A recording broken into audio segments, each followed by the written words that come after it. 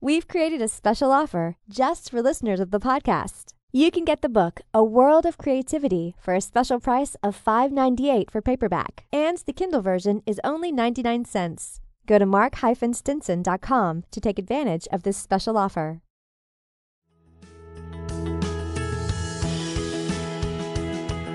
Tap into your most original thinking, organize your ideas, and create the opportunities to launch your creative work. Unlocking your world of creativity with best-selling author and brand innovator, Mark Stinson. Well, welcome back, friends, to our podcast, Unlocking Your World of Creativity. And on this podcast, as we've explored creative practitioners' processes and habits, we've often heard from them about the personal work of creativity, but also then comes the collaboration and the teamwork and even leadership behind that creativity. And we'll explore that today with our guest, Dan Rockwell. Dan, welcome to the show.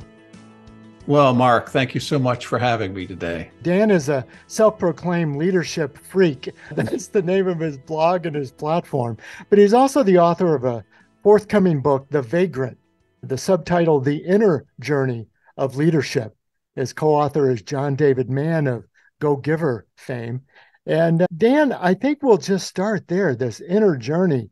I was expecting a leadership book of some maxims, 4 points to grow as a leader, but this is a personal gut punch. You got me on page 3 of a very personal story. Why do you feel that leadership is such a personal journey? Thanks, Mark, for saying that. When I started writing Leadership Freak, I thought it was about tell people the 5 things to do. And I do that pretty regularly because we do need skills. We do need strategies. We do need techniques.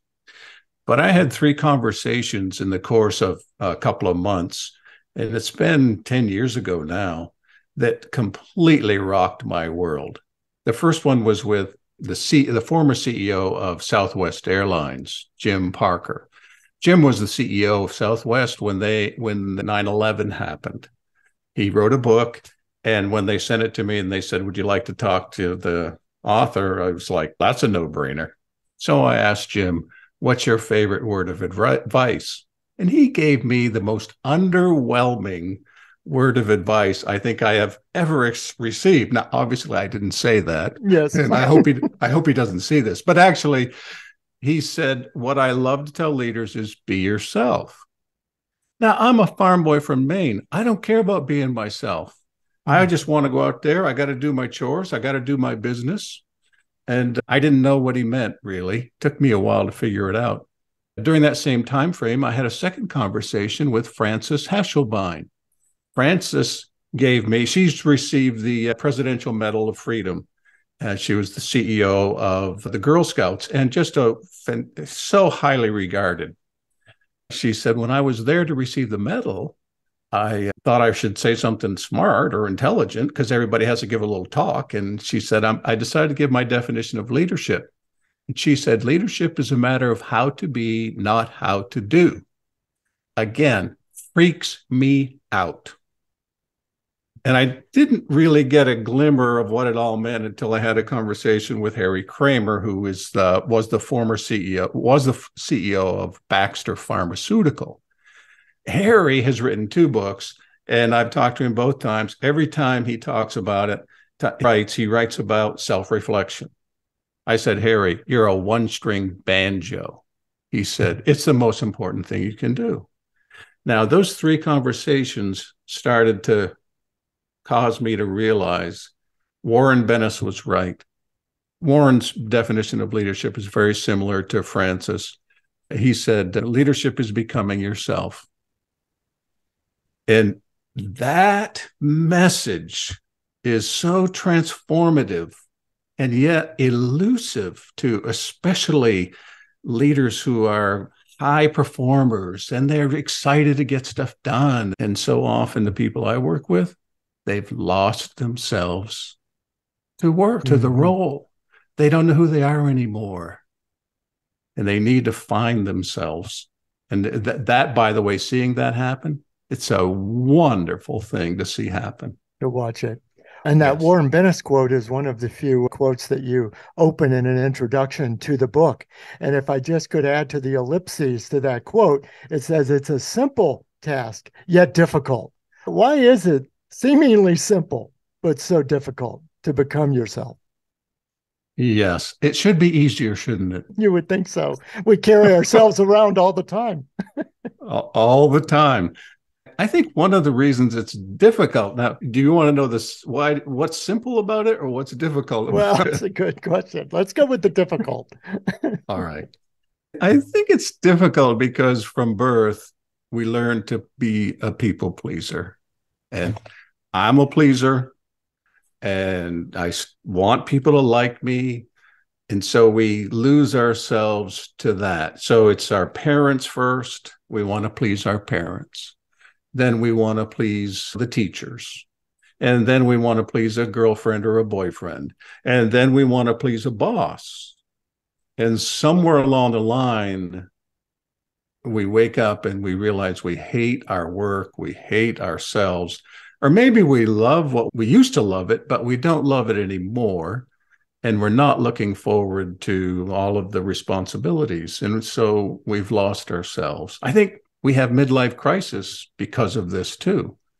And that can go very badly or it can go really Yes, great. depends on the self-reflection. I think that's part of it. And let's go to the title of the book, Dan, The Vagrant. I was imagining certainly the man experiencing homelessness, but I was not expecting the definition of the bird. It was off track of the migration, but certainly the character has some deviation from the path. You're not going the way you intended. You're not being received or responded to in the way you think you should be. All of these things are embodied in that title for me anyway, as I read the book. What was your intention with that grabber of a title, The Vagrant, especially when it comes to leadership? Yeah, thanks. Thanks for noticing it. The idea of the vagrant is you have this character who is, as the definition is, blown off course, totally oblivious. Now, this happens to high performers, highly motivated people. This happens to people who have big goals. And what happens is they get blown off course.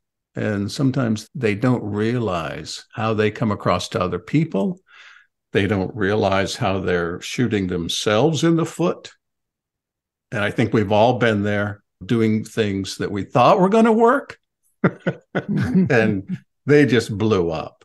And so you have this person who is sincere and really wants to do well, like everybody who would read it, and yet is blown off course and really struggles. And there was this, speaking of creativity as our subject here, these were my ideas. I tried to fake that there was a team involvement. I moved my lips and I said the word team, but I really knew it was me. That's some of the stumbling over ourselves that you observed, certainly, and that you also try to bring out in the book. Oh, it's part of my life. It's part of, I think, most of our lives. I took the VIA assessment. It's a character assessment.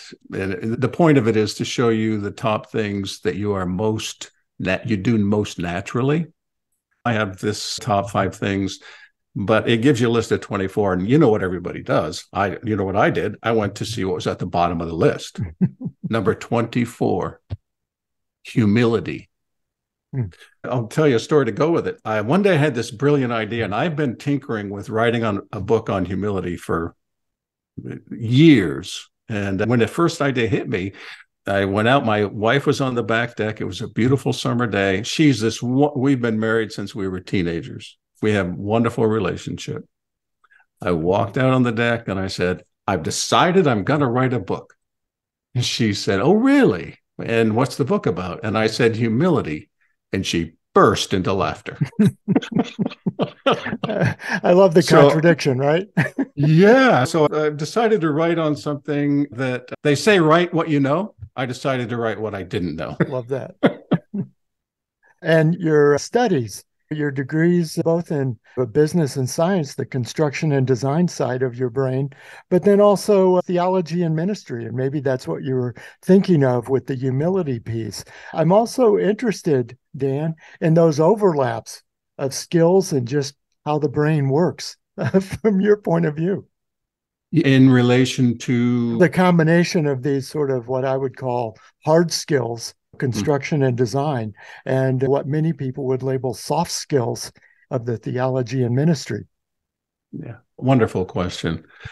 I'm so thankful for that broad kind of experience and that different kind of focus of hands-on versus soft. And I think that is very helpful. These days, emotional intelligence has emerged as a key success factor for people who are in leadership. And again, like I said, 12 years ago, when I started writing Leadership Freak, I thought it was about these are the 5 ways to lead the best meeting in the world. And that's very important. But if you don't know how people are perceiving you, if you don't know, you can't have a sense of how they are responding, you're floundering. So the soft side of things has been important. Things like purpose, too, matter a lot. So when you think about theology, ministry, you think about the inner person, you think about purpose, you think about drives, you think about those kind of things as well. I'm thankful for that wide background. And Dan, you've had a bird's eye view of these characteristics over a lot of industries. Yeah, I was looking at your client list: Chick-fil-A, NIH, Home Depot, Royal Caribbean. There's barely a thread that goes through these, even procurement professional. I like the idea of the soft skills of purchasing agents. But looking across these industries, you must have seen some commonalities of both the developmental needs and the leadership strengths that you saw among people in these different corporate entities. Yes. One of the things I love is that there are the people who really thrive and succeed do have some things in common. They love people. They want people to do well. And I've talked with sometimes people that they just are all about the numbers. And that also is a challenge. So I think we have in our brains it's either relationships or it's results. And what we learn is that it's results through relationships. And that's an entirely different way of functioning. That really gets you thinking about soft skills, caring for people, bringing out their best. Don't just set the numbers down and drive them and say, okay, you're going to get 10% bonus if you make it. So I think that aspect of it is delightful, and people thriving who are good at that. Very good. Thanks for sharing that. My guest is Dan Rockwell. He's the author of a forthcoming book called The Vagrant, The Inner Journey of Leadership. So Dan, I want to talk about the process of writing this book and your creative journey in developing it, certainly with your co-author, John David Mann. Maybe we can start there in the collaboration and how you decided to team up with an author like John. Okay. And I'm so thankful for John. Thanks for bringing him up. So I had this idea about the basic storyline, and I had tried to write it, and I write every day. I work on writing every single day. I got a whole section of my bookshelf. It's all books by Zinzer and all different people who are how to write and all of this. And every day I work on it. So I'm working on this story, basically, which is I don't really do that every day. So I wrote out the story and I'm thinking about it, and it's just terrible. I think one of the aspects of being creative and successful in that space is to make sure to bring the right people into your life. And I started to think about who could really help craft a story. And I think John David Mann is the best. So I called him. I sent him a note. I called him. I said, hey, John, I have an idea for a story. I just gave him a quick synopsis. He said, Dan, I got goosebumps. Let's do this. And he took what was like nuts and bolts and a car running on 4 cylinders instead of 8, And he just crafted that into something.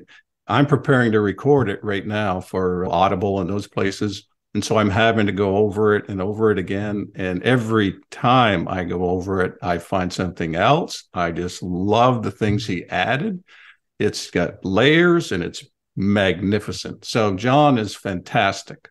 And certainly from your standpoint, you can see his fingerprint. And Dan, this is in a great tradition of leadership parable books. Certainly John David Mann's own Go Giver, but Og Mandino, I think of Moving My Cheese and 1 Minute Managing and all the other great parable books. Why did you decide that the story was the way to get these points across rather than maybe the 5 maxims? Yeah, my next book is going to be much more like that. I shouldn't say that. It's still, you know what? I may become a one-string banjo like Harry Kramer because yes. I want to think about self-reflection. I want to, anyway, but what I'm working on now will probably be more traditional. But I had the story. I wanted to get into the publishing space. And apart from writing the blog, which I did every day, which I still do every day. And that's when I thought about John. He has so many books under his belt. And so when I talked to him, I said, look, John, this is my first experience in publishing. I've dealt with a lot of authors, a lot of publishers, because all the books behind me, they've been sent to me for free. And so I understand the business somewhat, but really, and I just said, I want somebody to hold my hand through this whole process. So you're the boss. You tell me. And anytime I thought something, I would say something and he would say this and this. And I'd go, oh, yes, that makes a lot of sense. And it's been fantastic. Our publisher has been fantastic. But I have so much more comfort now because I had an expert walk beside me through that whole journey. Oh, I'm so thankful for that. There's almost a leadership lesson right there, isn't there? To have somebody beside you. Yes. And besides just a great story, and it does end, and I warned myself not to get into spoiler alert territory here, but then you do follow up with almost a book club or a discussion kind of section of the book, fun reflection, some exercises to think about, some steps to go through to study the book, not just say what a great story. Why did you decide to close the book with some exercises for the reader? Yeah, there is in me, and I think in John as well, the idea that you have to have something to do. It's not the only thing, but it needs to be there. And I think the exercises at the end, we wanted them some of them to be a little non-traditional, kind of approach it in a little different way. And self-reflection could be thought of as, I'm just going to sit under this tree and empty my mind. And there's a place for that, obviously. But for leaders, I think there's a different kind of reflection. And so I wanted to put some legs to the things that I'd been learning from other people and that had been brought up to me 10 years ago, that you really need to practice this. And I'll tell you this, Mark, when I bring this up to new clients and young leaders in particular, and I'll say, so tell me, what's your self-reflection practice? They look at me like a cow looks at a new gate. Who has time for that? So to me, it's so important. And so I'm glad that at the end, we do have some very practical things people can do. And you mentioned this self-reflection. I guess I think about in the context of the story and this book and what we need to learn from it. We don't mean the self-congratulation kind of reflection. The end of the week, look at all the things I accomplished and all the blue ribbons I won. You mean self-reflection. The wins and the losses. Definitely. The wins and the losses. And what am I learning? And what did I try to do? And did that work out? And frustration is a part of life. It's a big part of my life. And what am I where am I feeling recurring frustration? And what do I want to do about it? Because anger sometimes is about something's wrong with you and you need to change. And so it reflects that shift that I continue to try to go through, where leadership is really about changing me first versus trying to fix everybody else. fixing everybody else is so fun. It is. Not really, It but does you know what take I'm the heat saying. off of me. Oh, so true. Exactly. Dan, you mentioned your publisher and the contribution and role that they've had in getting the book up and out. I think about the creatives who are listening to our podcast, and they might be an author, they might be a songwriter, or any kind of an entrepreneur looking for funding or looking for customers. But let's talk about the role of your publisher, in this case, BenBella Books, in getting the work up and out, the connections that needed to be made. What do you feel their role was, and how did you work with them? As a bit of a learning for some of our listeners. Yes, that's a great question. And it was all learning for me. I was always on the receiving side of publishers and publicists. And would you do this? And what they did with you, Mark. Yes, that's why we're here. No. Yeah, that's right. First of all, John had felt like BenBella was one of the best at helping to market books. And one of the complaints I hear from authors is once you get your book published, the publisher forgets you. And I'm not naming any names or anything, but it was a complaint. It is a complaint that I hear. BenBella is really known for helping with the marketing. But right from the very beginning, the manuscript is submitted, they go over it, and then you have several different iterations of editors who check this and check that. And that was enlightening and useful. And because my real goal is to become a better writer. When they send back something that is edited, and it's got some red lines in it and suggestions, I'm thankful. I said, oh, I didn't see that, or gee, that is so much better. Let me say this too, because your audience might appreciate John's approach to this on some of it. And that is, he said, whenever someone tells you something's not working in the text, they're probably right. When they tell you how to fix it, they're probably wrong. I can hear John saying that. Yes, exactly. Yes. And I love that. So anyway, BenBella's great. They're just fantastic. Thanks for sharing your experience on that. Listeners, my guest has been Dan Rockwell. He's the author of The Vagrant, The Inner Journey of Leadership, co-authored with John David Mann. It'll be out in September of this year. It's on pre-order now, so be sure to take advantage of that from BenBella Books, as we've been talking about.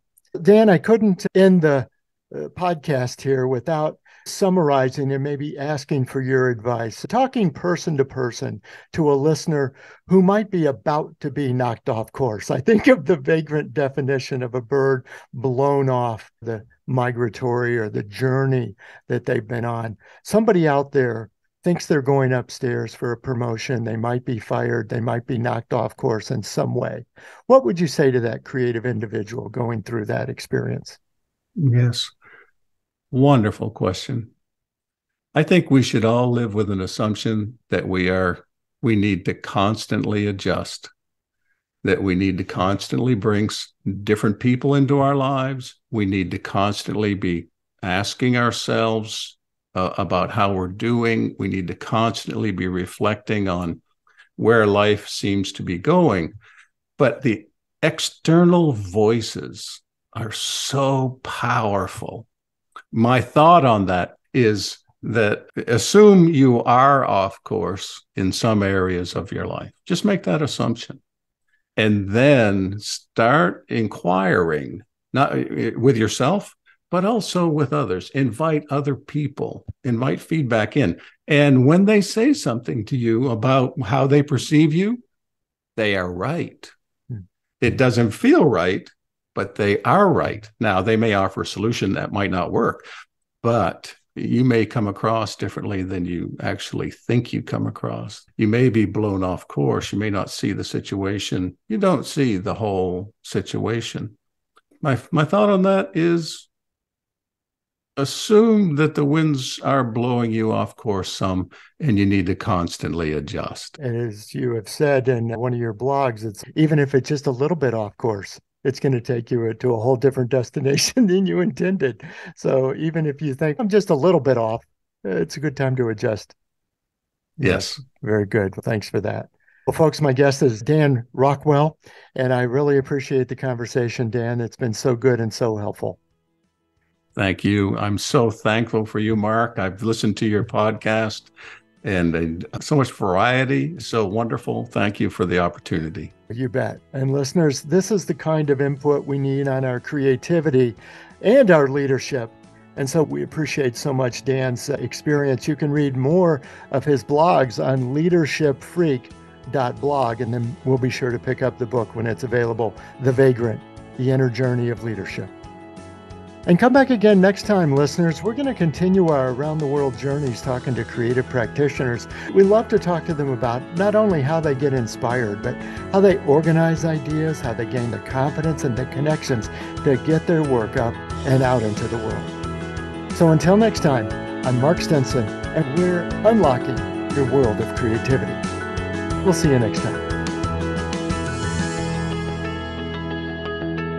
Unlocking Your World of Creativity with best-selling author and brand innovator, Mark Stinson. This program was produced by BSB Media, creators of IntelliKey Leadership Stories, Unlocking Your World of Creativity, and thepeaceroom.love.